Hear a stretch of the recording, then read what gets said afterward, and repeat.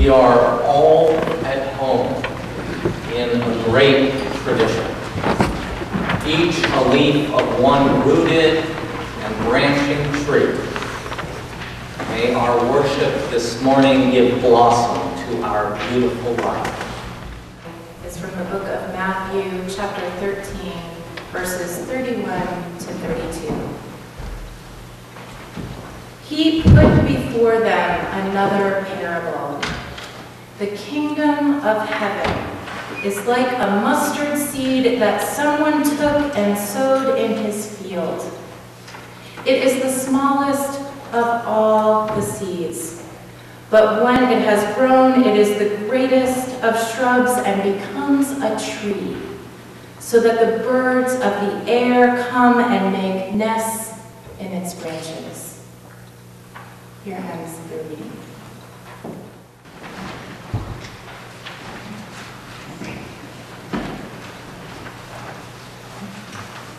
On May 19th, 1841, Theodore Parker gave our tradition a spiritual audit.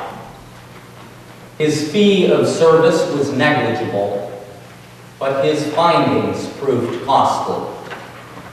Mounting the pulpit of Hawes Place Church in South Boston, this young Harvard-trained minister had the audacity to take critical stock of the tradition to which he had dedicated his life.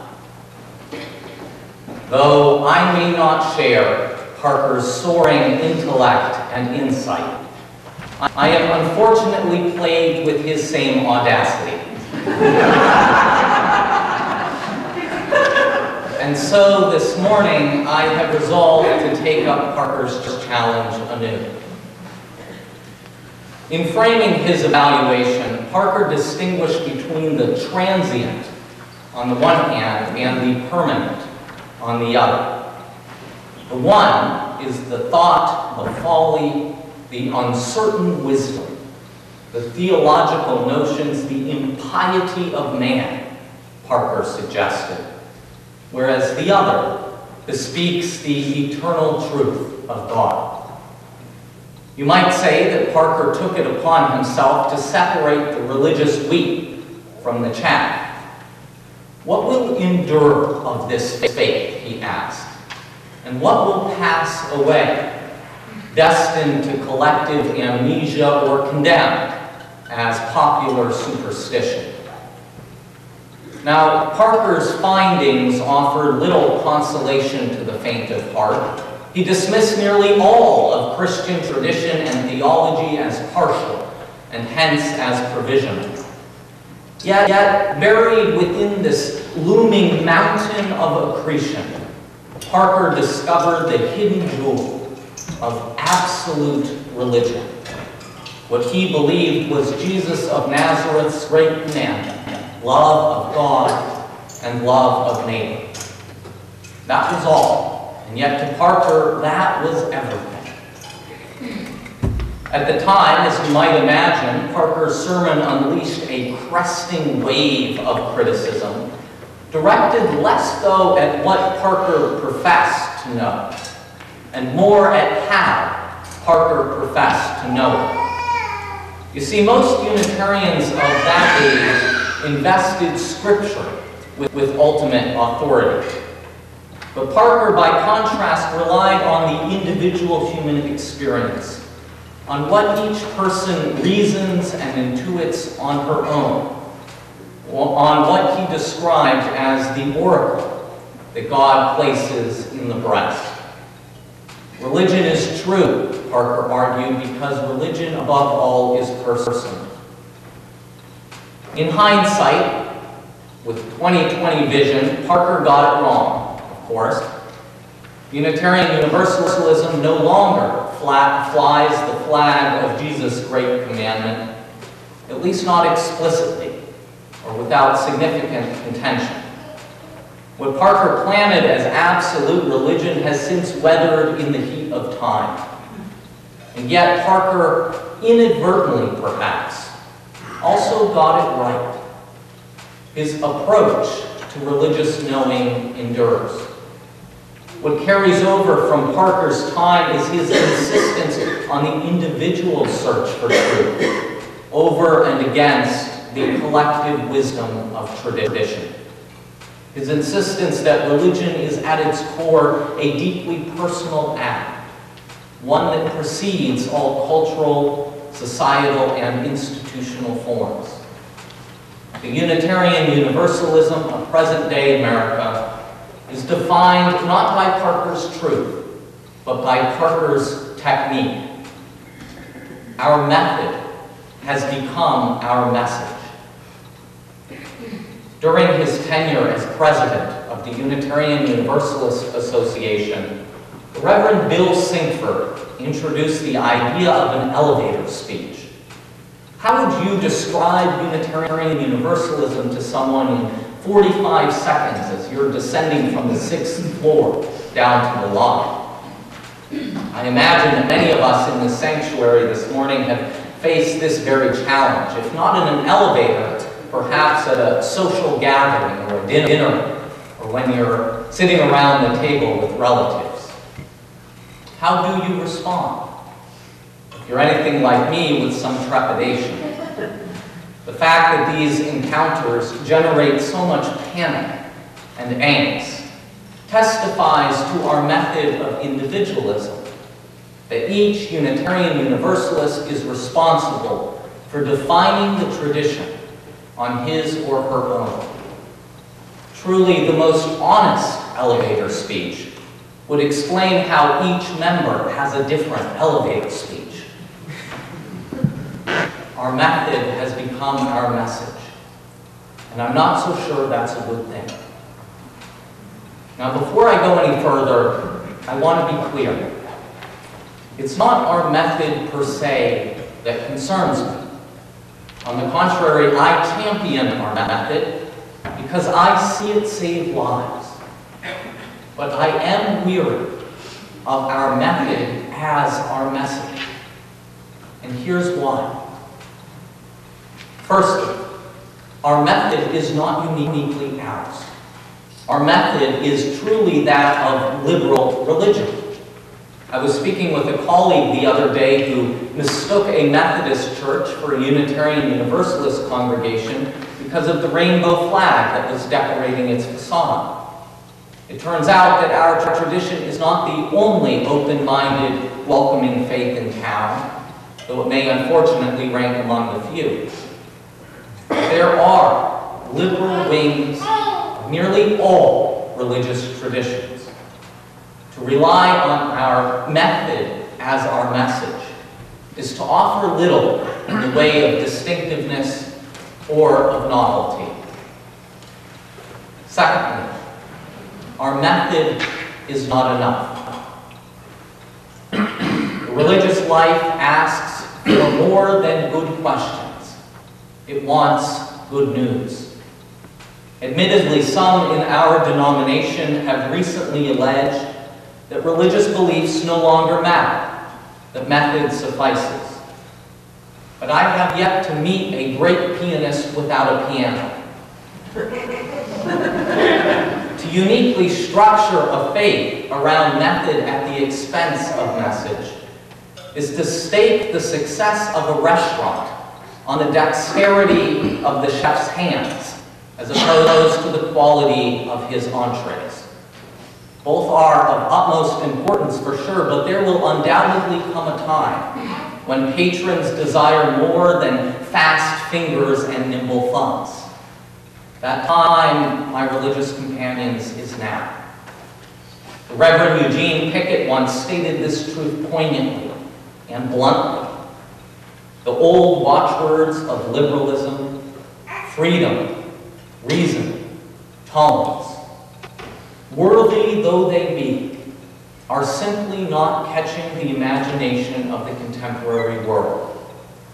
They describe a process for approaching the religious depths, but they testify to no intimate acquaintance with the depths themselves. If we are ever to speak to a new age, we must supplement our seeking with some profound religious findings. Over the past month here at First Parish, we have heard firsthand from emissaries of this new age, Unitarian Universalists who grew up in this tradition. And time and again, passionately and with courage, they have pledged their support of this faith, and they have asked for its support of theirs. Most of them, as we saw so poignantly last week, have already mastered the method which attracts so many religious pilgrims to our Unitarian Universalist tabernacle. They know how to access the oracle God places in the breast. They know what it means to practice pluralism, to search for truth in science and religion alike. So why should they stay? What do we have to offer them beyond technique? What will continue to grow them for years to come? I stand here this morning because I believe deep in my heart that Unitarian Universalism does have something to offer our youth. Not merely a method, but some profound religious findings. As a non-creedal faith, we refuse to play pretend and to fool seekers into believing that the vastness of God's goodness can be contained in a single creed handed down supposedly from on high. But neither did Jesus, the harbinger of this historic tradition. Neither did Jesus, who, as we just heard, compared the kingdom of God to a single mustard seed. It is the smallest of seeds, but when it has grown, it is the greatest of shrubs. Many religious faiths are content to hand out a shrub full of doctrine, prickling with easy answers. Unitarian Universalism will not. What we do need, though, is a seed, a basic theological message which, when grown, sprouts into the greatest of shrubs. So what is our seed? What is our good news? I do not pretend to have all the answers, but I will not shrink from the challenge of providing the answers I have. I believe that the good news of Unitarian Universalism is this: that we are all of one source and destined to one salvation. We are all of one source, as our Unitarian forebearers knew, birthed not of some Neoplatonist philosophy, but of one single, generative, creative life force. We call it by many names, but we know that it is one dynamic unity, and that we are one with it. We are all cosmically kin, brothers and sisters, not just in platitude, but in purpose, in our very design, in our very destiny. We share more than we can ever separate. We love and are loved more than we can ever hate or know hatred. All of one source, we are sustained and we are transformed by that holiness which is our origin and our fate. It draws us deep within our very being towards greater goodness. We feel it stir our conscience and pull on our heartstrings. And it cradles us in a limitless love, which we may choose to ignore, but from which we can never fully escape. A love that outloves us, a truth that pierces our prejudice. And so we are also destined to one salvation, much as our Universalist ancestors knew.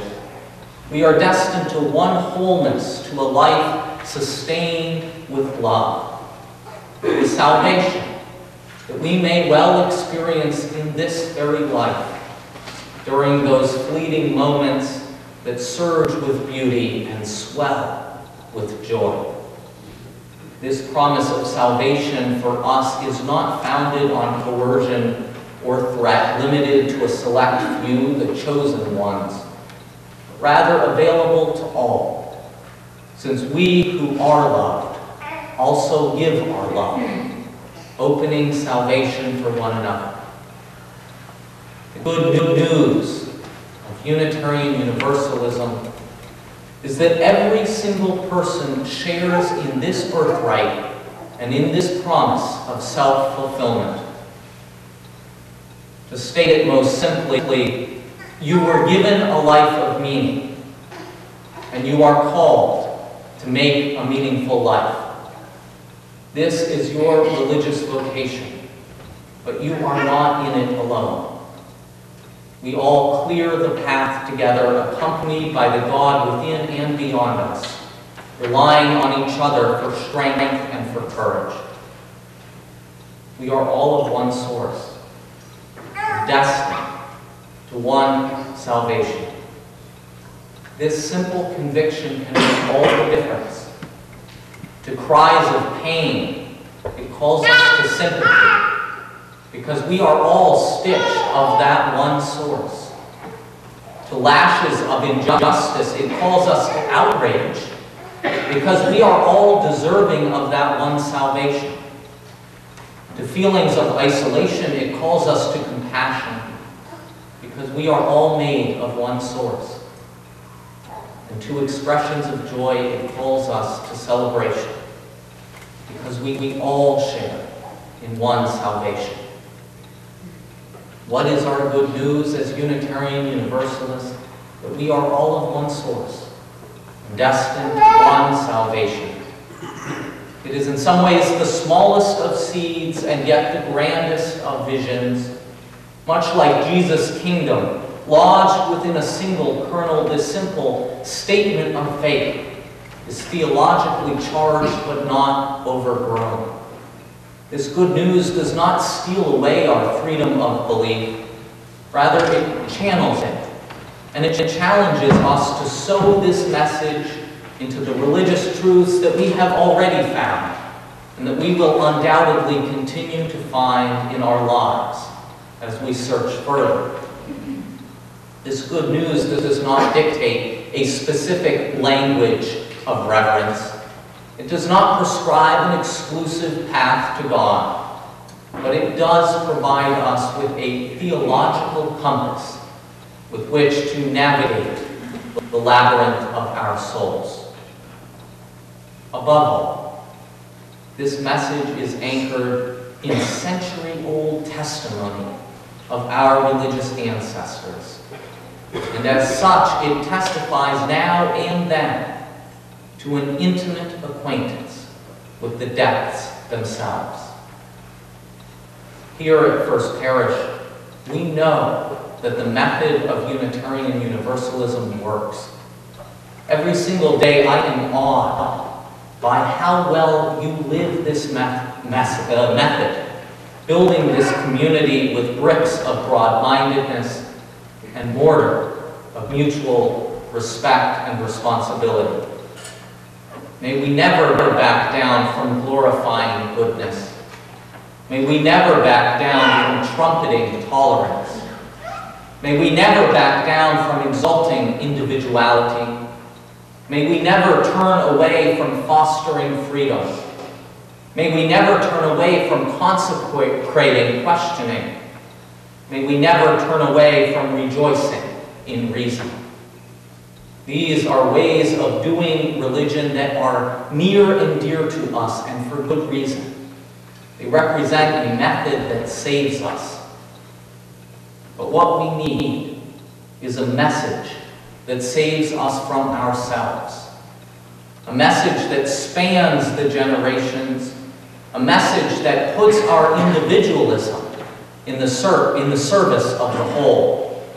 A message that calls us to our better selves, that resists our human tendency to appease the status quo. A message that guides us when we are too weak or too nearsighted to guide ourselves. My religious companions, let us proclaim, with hope and with pride, that we are all of one source and destined to one salvation. It is the smallest of seeds, but when it has grown, it is the greatest of shrubs and becomes a tree, so that the birds of the air come and make nests in its branches. May we offer our children this seed, the seed of a message so powerful that we may someday make our nests in the tree of faith that they have grown. Amen, and blessed be. I love this church. I'm going to let the choir come. I love this choir. and I love this church. I love this building. I love, most of all, the people within this building. I love all of you. And as many of you heard in my sermon that I gave on January 22nd, I will be leaving you to be an intern next year at First Parish in Brookline. And so I've been thinking a lot about how much I appreciate the people and the building and the place that is this church. And I often feel overwhelmed with emotion. Of the 6 years that I've served this church, I've realized mostly that you all have served me. And one of my goals when I began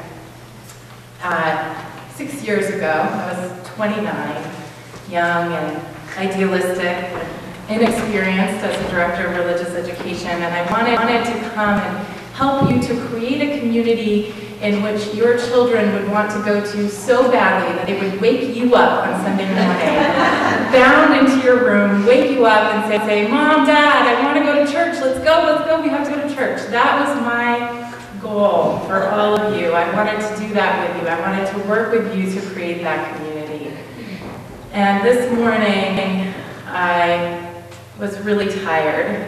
My family stayed up most of the night last night with a sick baby. And waking up this morning was hard. And my daughter Cecilia bounded into my room and she said, Mommy, wake up, we have to go to church. I can't miss church. Every day is a church day, I have to go. And I teared up. I'm so grateful for this place and for what it has given me and my family. I'm now the mother of 2 children, both of whom love church.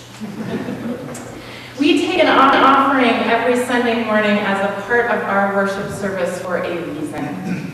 We all know that we can send our pledge checks into First Parish at any time, at any convenience, to support the many ministries that we care about. Ministries that allow my almost 5-year-old daughter to bound out of bed on Sunday morning, unwilling to miss a church day. But we take an offering during the worship service because it is symbolic. We pass the plate during our worship service to make a community expression of thanks for this abundance. This abundance. We take a moment to look around the room. Look around the room right now. Look at the people in this room. Look at the faces. These people make this room sacred.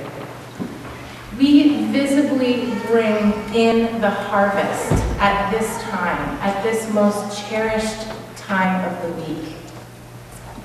Our offering says that the act of giving is as essential to our spiritual well-being as anything else we do here on Sunday mornings. Our offering is a powerful symbol of gratitude for getting out of bed and coming to church this morning. May it be gratefully given and received.